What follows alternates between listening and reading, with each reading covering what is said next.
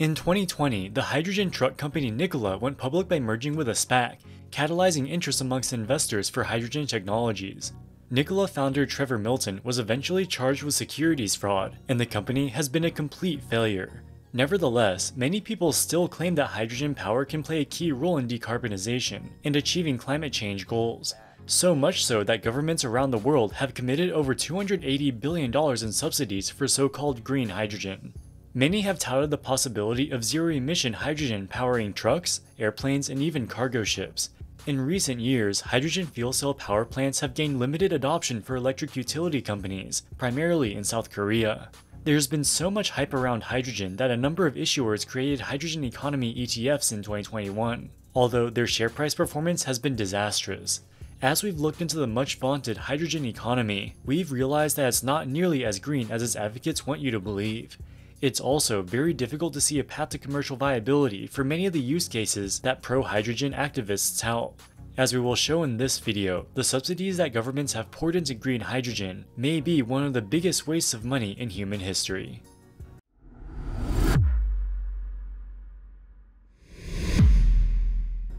The idea of generating electricity with hydrogen isn't new. The first hydrogen fuel cell was created in 1839 by the British inventor Sir William Grove.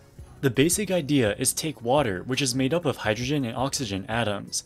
If you run electricity through the water, you can separate the hydrogen and oxygen atoms, which can then be stored separately. If you recombine them, they'll turn back into water and release electricity. The hydrogen itself doesn't create electricity, it just allows you to store electricity. The hydrogen effectively acts as a battery. Sir William Grove's hydrogen generator was an impressive scientific accomplishment, but it had limited real-world applications because of the small amount of electricity it could store. So for the next 150 years, people paid little attention to hydrogen electricity. This changed in the 1960s as NASA was conducting research for the Apollo space mission. They needed a way to power the spaceship after it left the Earth's atmosphere. Gasoline or diesel generators were not an option, because this would burn through their limited oxygen reserves. Batteries were also not an option because they'd be prohibitively heavy, so they developed a hydrogen fuel cell far larger and more powerful than anything that had been made previously. By using hydrogen fuel, they could power the spaceship with water being the only waste product. Hydrogen made sense for the Apollo mission because it was the only fuel source that met the technical requirements and cost was not an issue. But it failed to catch on due to its high cost. If you can burn fossil fuels, it is much cheaper than hydrogen. There are other uses for hydrogen. For example, it is a critical component to produce ammonia, which is used in many fertilizers. But for the next few decades, there was very little interest in using hydrogen for energy storage. This all started to change around the turn of the century when people became worried about climate change and reducing carbon emissions. Hydrogen quickly popped up as an alternative to fossil fuels. A hydrogen fuel cell only emits water vapor, making it a seemingly clean alternative. But there's the question of where the hydrogen comes from. Hydrogen is one of the most abundant atoms on Earth. The problem is, it likes to bond with other atoms, so there are substantially zero deposits of pure hydrogen that can be feasibly tapped. The two main sources of hydrogen on Earth are water, which is 2 hydrogen atoms bonded to 1 oxygen atom, and methane, which is 4 hydrogen atoms bonded to 1 carbon atom. Methane is the main molecule in natural gas. If you combine methane with water vapor at high pressures, the hydrogen atoms can be separated into pure hydrogen. This process is relatively cheap because it requires very little electricity. Hydrogen made with this method is called gray hydrogen. The other method is running electricity through water to separate the hydrogen and oxygen atoms. This in and of itself creates zero greenhouse gas emissions. If you use renewable energy sources such as wind or solar to supply the electricity, you can create hydrogen with zero emissions. This is called green hydrogen. Historically, hydrogen has primarily been used in fertilizer production with no regard for greenhouse gas emissions. The vast majority, in fact more than 90% of global hydrogen produced is gray. This is because gray hydrogen is significantly cheaper to produce than green hydrogen. The reason that gray hydrogen is so much cheaper to produce is because there's inner energy held in the methane molecule. With a purely chemical process, the methane can be broken down, and you can create electricity by combining the hydrogen with oxygen. If you want to use hydrogen as a primary fuel source, you have to use gray hydrogen. Green hydrogen, on the other hand, can only be used to store energy, not create it. The only place where hydrogen has been used as a primary fuel source to any significant degree is South Korea. Over the past decade or so, Korean utility companies have spent billions of dollars creating massive electricity generating facilities powered by gray hydrogen. So why is this only being done in South Korea? In general, it makes no sense to create electricity with gray hydrogen. A substantial portion of the energy is lost during the process. It is thus far cheaper and more efficient to just burn the natural gas in the first place instead of turning it into hydrogen. Because you need a greater amount of methane to create any given amount of electricity, the carbon dioxide emissions are significantly higher compared to just burning the natural gas. If it's more expensive and worse for the environment, why do they do it? In 2012, the South Korean government implemented a policy called the Renewable Portfolio Standard. This requires electricity utility companies to generate 14.5% of their total electricity from new and renewable energy sources by 2023 and 25% by 2026. The key is new and renewable. Renewable energy is things like wind and solar. Gray hydrogen is considered new even though it's not renewable. According to Sam Chully, which is one of the largest operators of gray hydrogen power plants in the country, hydrogen fuel cell power plants are the easiest thing to build that technically meets the government requirements. It is extremely difficult to understand what the South Korean government is trying to accomplish. They are forcing utility companies to waste billions of dollars on hydrogen fuel cell power plants, which actually increase carbon emissions. The only way for gray hydrogen to have any environmental benefit is to use naturally occurring methane from sources like animal manure. This is called biogas. This creates the same amount of carbon emissions as using natural gas, but the methane has to be burned anyway, so it ends up being carbon neutral. But with the current technologies, it is much cheaper to use natural gas. The government does not require utility companies to use biogas, so substantially all of the gray hydrogen in Korea uses imported natural gas as a source of methane. There's also something called blue hydrogen, which uses natural gas as its methane source, but uses carbon capture to prevent CO2 emissions. However, due to inefficiencies in the carbon capture process, it too is worse for the environment than just burning the natural gas directly. The key takeaway is that using gray hydrogen as a primary energy source makes no sense. For hydrogen to play any part in decarbonization, it has to be through energy storage.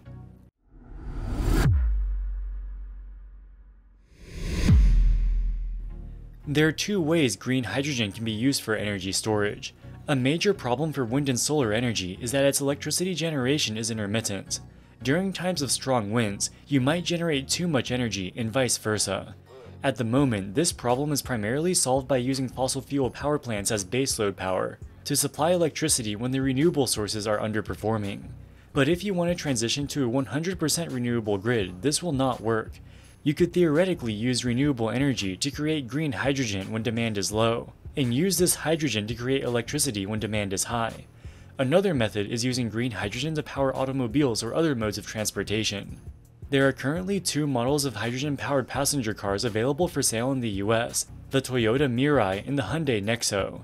In 2022, a grand total of 2,500 hydrogen cars were sold in the US, compared to 918,000 battery electric cars and 14 million total cars. The reason for the minuscule sales of hydrogen cars is their high cost, as well as the fact that hydrogen fueling stations are only available in a few select areas. For green hydrogen to become a meaningful part of the energy system, it would require hundreds of billions of dollars of investment in infrastructure. To justify this, there needs to be a clear pathway to economic viability. In 2022, the UK Parliament published a report based on numerous interviews with hydrogen exports, both from industry and academia. The goal was to assess the economic viability of hydrogen in a variety of potential use cases. One of the experts they interviewed was Dr. David C. Bond, who is a professor of mechanical engineering at the University of Cambridge. He explained the fundamental challenges associated with hydrogen. You start off with electricity. You electrolyze the water to create hydrogen. Hydrogen's energy density is very low, so to store it in a reasonable volume of space, it needs to be compressed and liquefied at very low temperatures. This creates an energy loss of about 25%. When you convert the hydrogen back into electricity with a fuel cell, you lose another 50%. So you end up losing 75% of the electricity you put in. For a battery, such as those used in electric vehicles today, you only lose about 25% of the electricity. Thus, a hydrogen vehicle ultimately requires 3 times the amount of electricity as a battery electric vehicle. Because battery electric cars already have sufficient range for the vast majority of people, there is no way that hydrogen cars can compete. The next area they looked at was heavy ground vehicles such as long-haul semi-trucks. For many routes, batteries would not have sufficient range and charging mid-trip takes too long. Hydrogen has the advantage that it can be refueled quickly. There's no reason a hydrogen truck couldn't be refueled as fast as a diesel truck.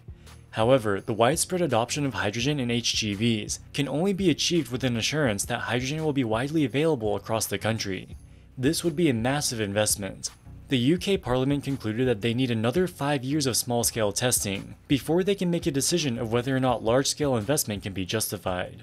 Of all the use cases the UK Parliament considered, the most promising was city buses. Battery electric buses are infeasible because they need to run all day and don't have time to charge. But unlike semi-trucks, they can only operate in a limited area, making the hydrogen infrastructure requirements far lower. While hydrogen buses make the most sense from an economic perspective, there are some serious safety issues we'll get into later. The next area they looked into was hydrogen-powered cargo ships. This idea was quickly rejected.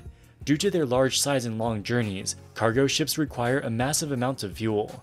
Hydrogen takes up too much space. Hydrogen-powered airplanes were quickly rejected as well.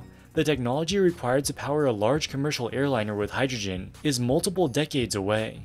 In the medium term, sustainable aviation fuel using biogas is far more promising. They looked at hydrogen for grid-level energy storage. You could do the same thing that South Korea is currently doing, but instead of using gray hydrogen, you could use green hydrogen created from renewable energy sources. This was rejected as alternative methods of energy storage such as batteries are far more efficient. The final use case they looked at was home heating. In the UK, the majority of homes are heated using natural gas. This is true in the US as well. Natural gas boilers create significant carbon emissions. You could replace the natural gas boilers with hydrogen boilers. If you supply the hydrogen boiler with green hydrogen, you can heat your home with zero emissions. There's another way to heat your home with zero emissions. You can install an electric heat pump. It uses a gaseous refrigerant which absorbs heat from the outside air and compresses it at a high temperature to generate heat. Due to the nature of the refrigerant, it can absorb heat from the outside air even when the outside temperature is far colder than the inside temperature. There are limits to this, and it wouldn't work in places like northern Canada or Siberia. But for places like the UK and most of the US, it'll work even during the depths of winter. The electric heat pump is very efficient. Due to the inefficiencies of hydrogen, the hydrogen boiler requires 6 times more electricity compared to the electric heat pump. The main problem with electric heat pumps is that they are expensive. In the UK, a heat pump costs about £12,000 to buy and install, compared to just £2,000 for a hydrogen boiler. But with the electric heat pump, you'll eventually make your money back with electricity savings. It's difficult to predict the payback period, as you would have to project electricity prices years into the future. If hydrogen is adopted for home heating, there will be a massive increase in demand for electricity, likely pushing up the price. It would thus be risky to roll out hydrogen boilers at a large scale, because it's unclear how much the electricity would cost to supply them all with green hydrogen. The UK Parliament is unconvinced that hydrogen boiler deployment will prove economically viable. The overall conclusions from the report are bleak. Hydrogen will only play limited roles in the UK's overall decarbonization plans. It only makes sense to use hydrogen where other technologies, such as electrification and heat pumps, are not possible, practical, or economic. And as we saw, in the vast majority of use cases, electrification and heat pumps are practical. They further conclude that any company pursuing hydrogen-related technologies risks failure from non-competitiveness. Remember that of all of the use cases they looked at, hydrogen buses was the only one that currently makes sense. But hydrogen buses have their own problems.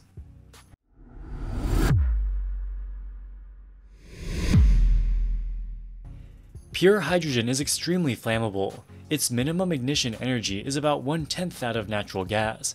If even a tiny amount of oxygen leaks into the hydrogen tank, it can ignite. In July of this year, a hydrogen bus in California combusted completely, destroying the bus, which cost over $1 million.